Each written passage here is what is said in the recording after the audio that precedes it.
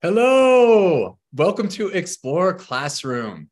My name is Kip Hotman, and I am so glad you are joining us today. Many viewers around the world are celebrating Ramadan. We wish you all a beautiful celebration.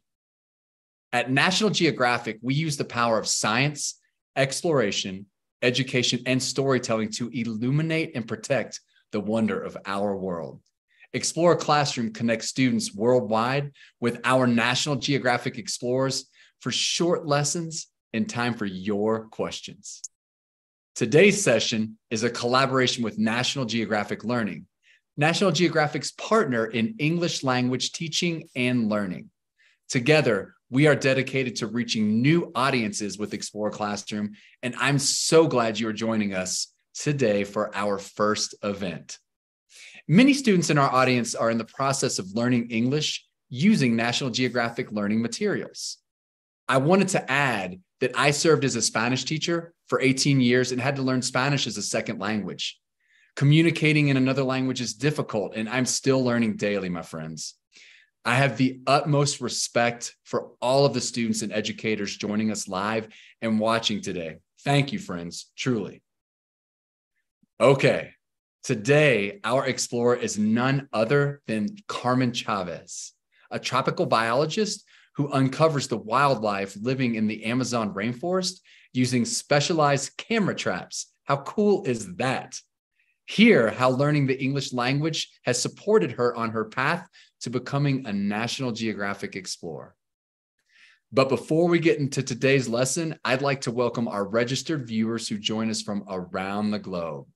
Special shout outs for today go to Muhammad V High School, EIS English Academy, ISFD 116, Coop School, New Roots Charter School, Dunwoody High School, and all our homeschools out there. We are thrilled to have y'all here. And with that, let's get this Explore Classroom started. It's time to turn it over to Carmen to share all about the wildlife living in the Amazon. Take it away, Carmen. Thank you so much, Kip. And hello, everybody. How are you all?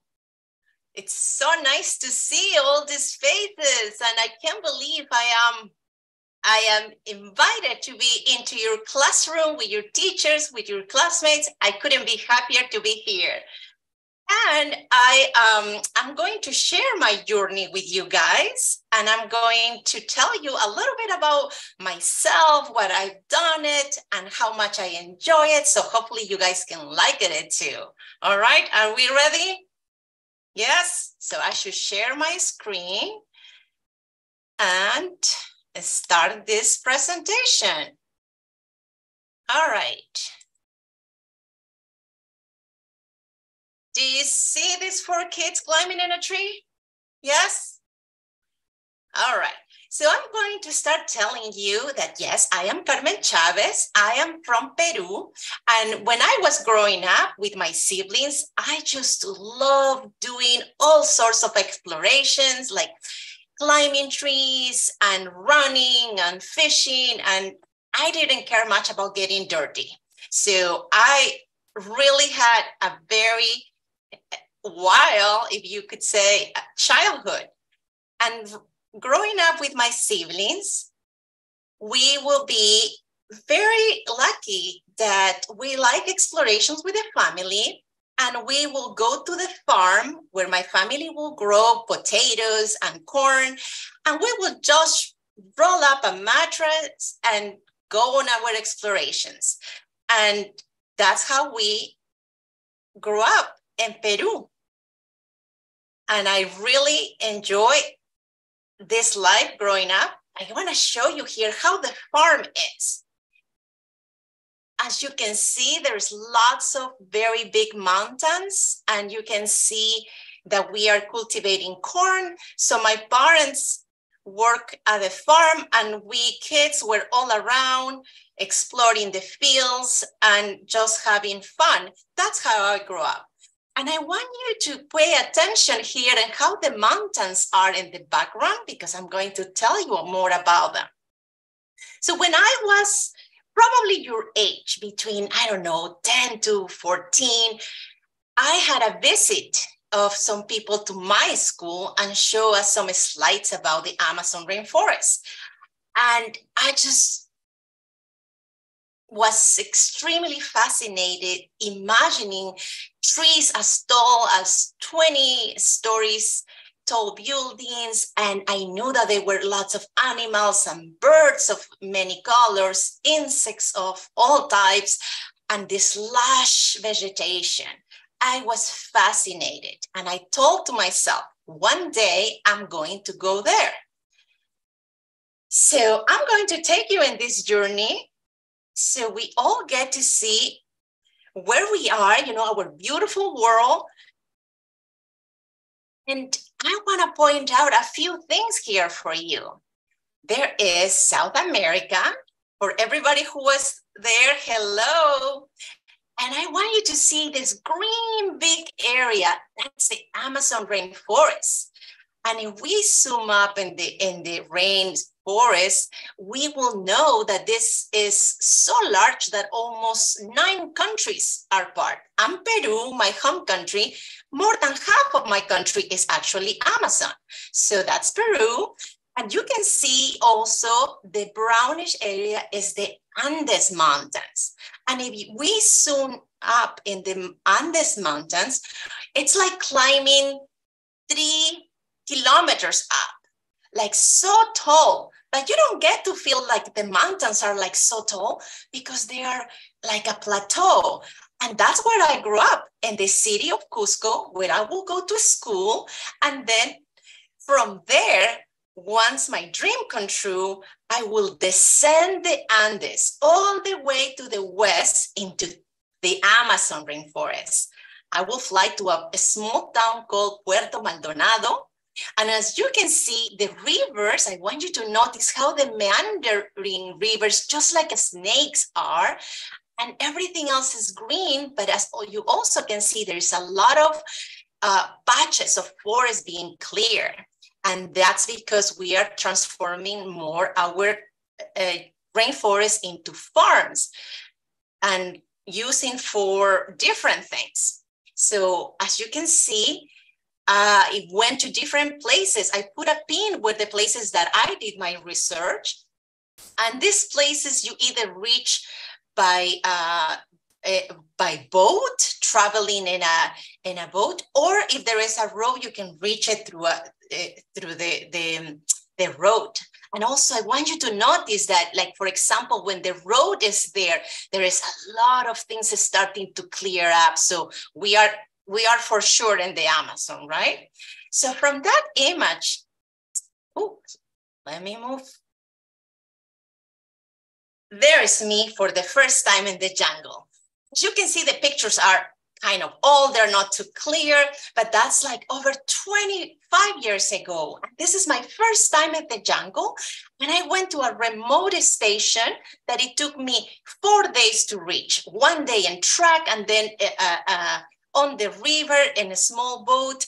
And we went with a small group of people, all researchers into this biological station. We didn't have much of buildings. I actually lived for 3 months in my tent. And we have this building here that we call the bathhouse, that we store our things to keep them dry. And then the kitchen. And this is the people that I went for the first time. And something that it was really interesting is that we were very few Peruvians. And this is happening in Peru. There were researchers from all over the world.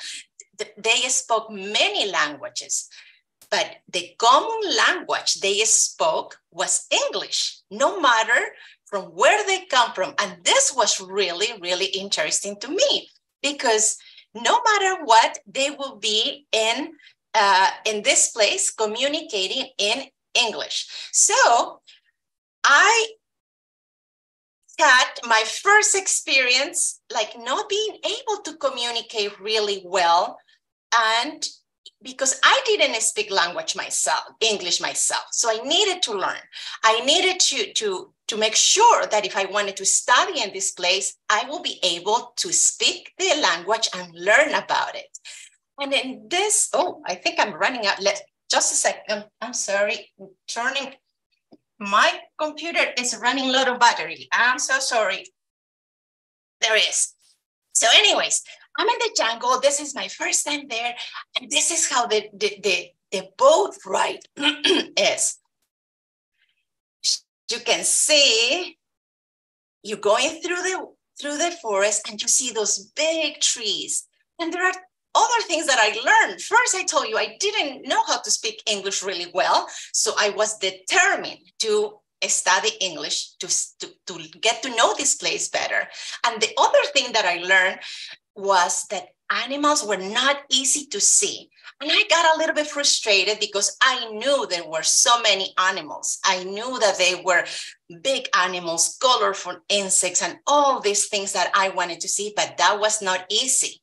So this was two major things that then helped me make decisions in my life.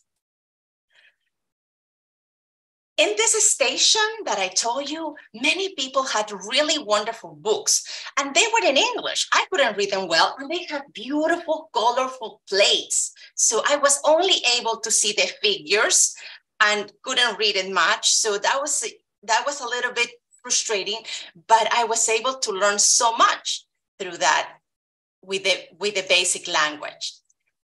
So as I was telling you, seeing the animals is not something easy. But now, thanks to the technology, we have these small devices called camera trap, which is nothing else than a photographic camera that has sensors.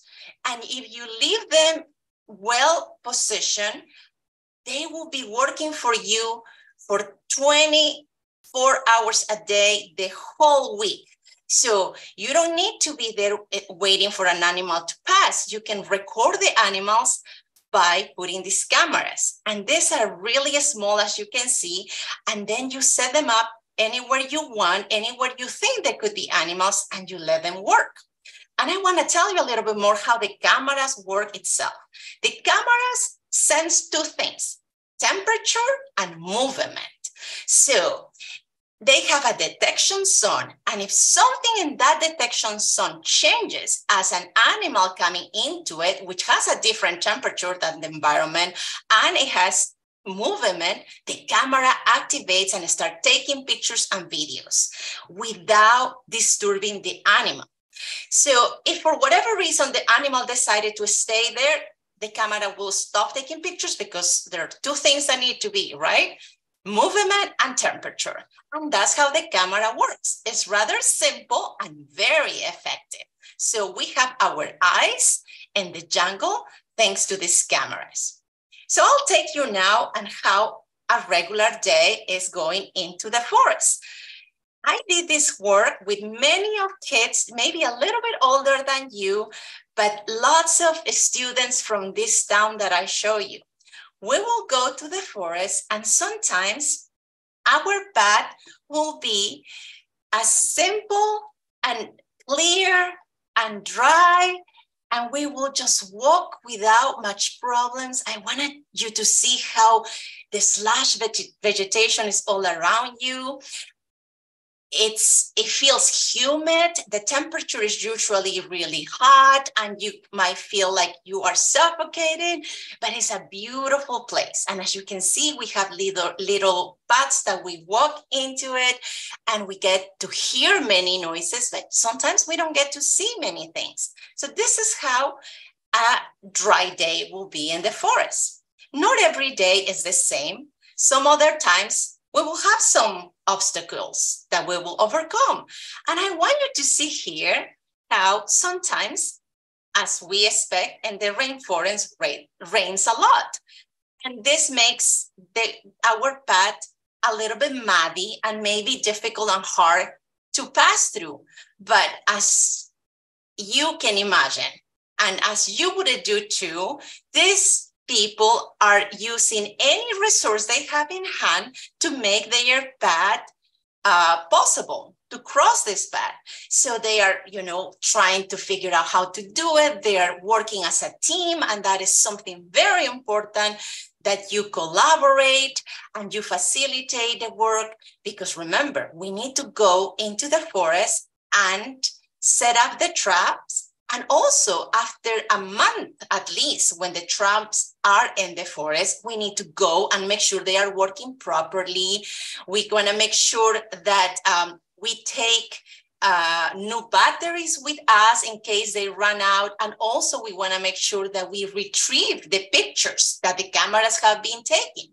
So it's always an adventure, as you can see, and we make it to our post, and we have our cameras ready to be reviewed. Make sure that we have the location identified well. We make sure that everything is working. We take our cards, SD cards. The cameras are recording the pictures in a little card, and we take those to see it in our office.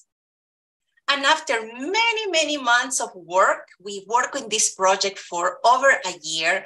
Imagine that we got 100,000 pictures with all sorts of things and animals and things moving, and we are so excited. So we went through every single picture as a team.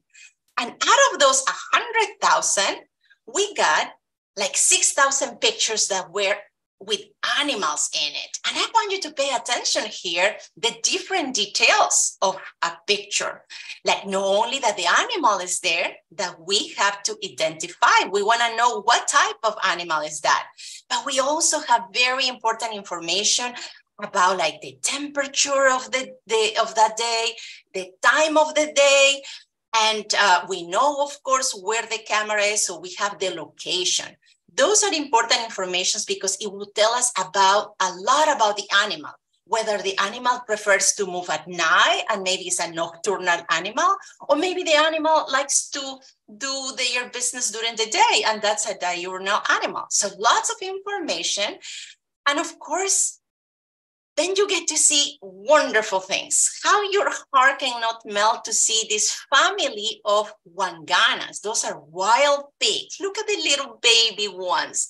And they are so unaware that the camera is taking pictures of them. So as you can see, they are just in front of it, and we were very lucky to capture this image. And I want to tell you now that in those thousands of pictures, we got so many incredible animals. As you can see here, there are different types of cats. We have a jaguar, a puma, an ocelot, and they all are in different positions. They don't know how to pose for the camera. So sometimes we get a great view, like the one in red here. Look at it's perfect, the whole body. Other times we just get the sneak of the head, and sometimes they are looking to us from the back, so we get to see their wonderful backs, or sometimes they pass so fast we don't get to record them themselves. But these animals are really hard to see. I have to tell you something. When I was going to the jungle, the first jaguar I saw, it took me 8 years, going every year for months at a time. So it's not an easy thing. Then I want to show you here something really exciting. This guy, it's called a jaguarundi, and it's a very difficult to see cat. He's so curious, doesn't even notice that the camera is there, and decided to take a little nap. As you can see, this guy doesn't even realize that he's being filmed. And that is a good thing because this methodology does not disturb the animals at all. And that's something really, really important. And one reason why we like to use this. So there he is. Oh, I play it again. And then I want to show you these little monkeys here. And aren't they adorable? These monkeys usually live in the trees, up in the canopies, but sometimes they are so curious and they do come down close to the ground. And that's how we photograph these monkeys. Can anybody guess how big those monkeys are? Any ideas? Yeah?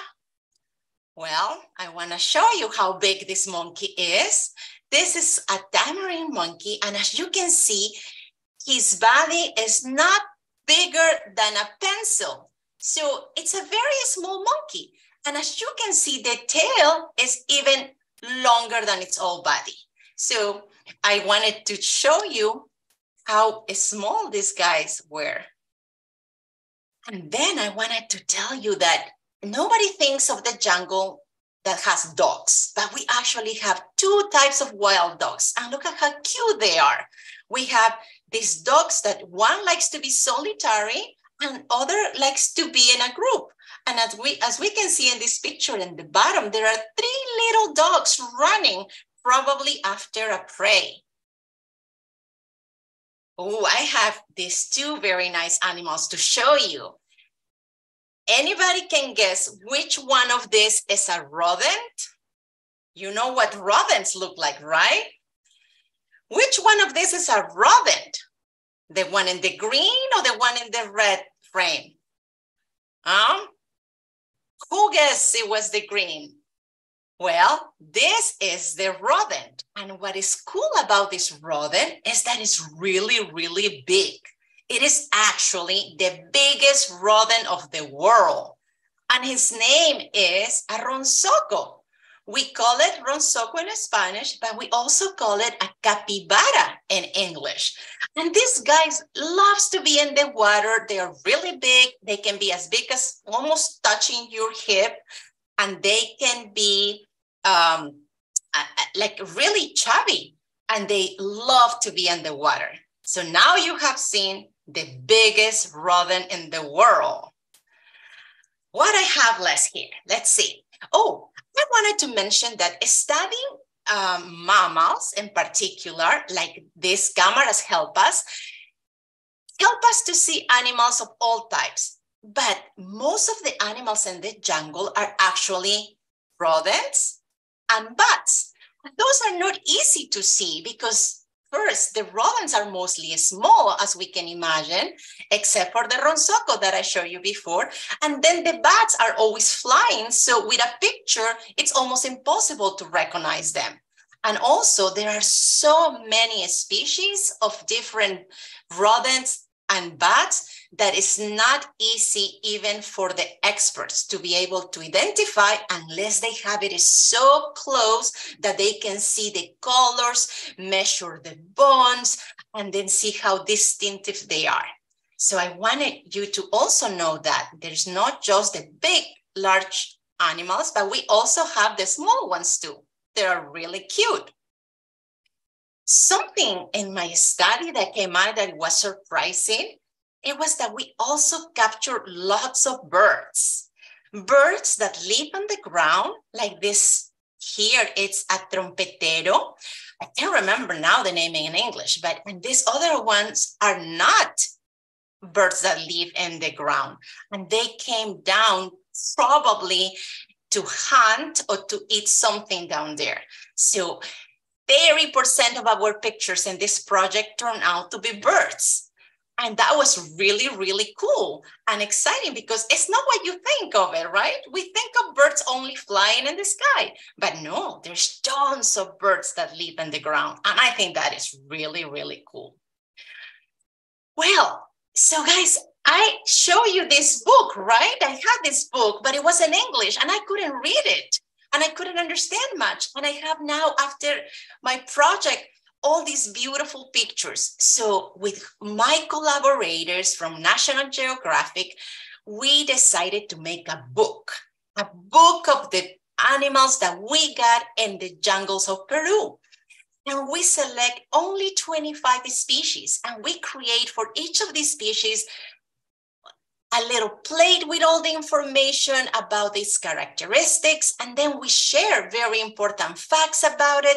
We review the latest literature to make sure that we know everything, and we also include some little plates so people that like to do maybe art can color.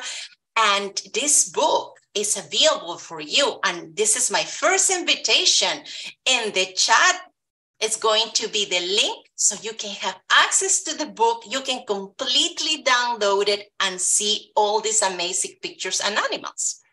But you know, we also got so excited about the animals that we wanted to make music. So we create a music video with the animals of the forest And we did something really different. We wanted to hear the sounds of these animals, how people that live in this Amazon call it. So we use, with the help of our Amazon indigenous friends, we learn how these animals are called in the native language of the Amazon. So I want you to also check it out, this music video, and enjoy the music, learn some words of how we call the animals in different languages, and also maybe you get to dance a little bit. And I want you to tell me if you like it or not, okay? So that's my second invitation.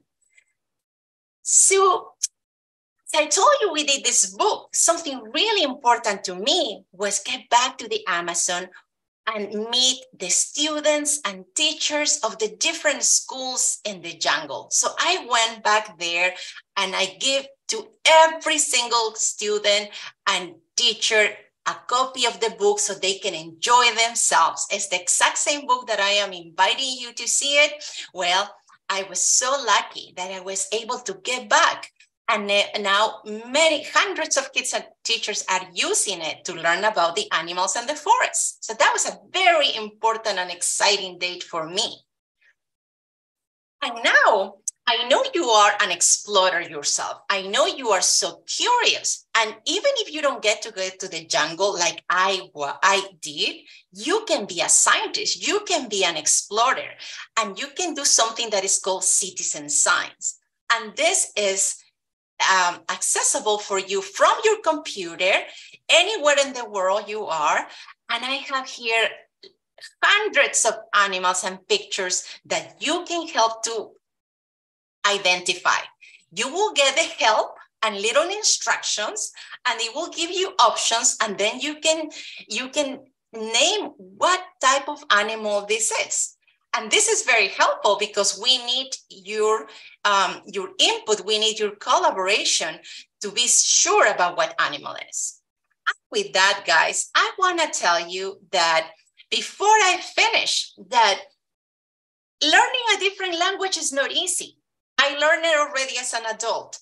And it was very important for me to go study abroad and learn more about this place. But it was also very important because in our own language, no matter which one it is, we have our own way to talk, our own way to connect, our own way to express ourselves. So everything that we can learn, we can also share it.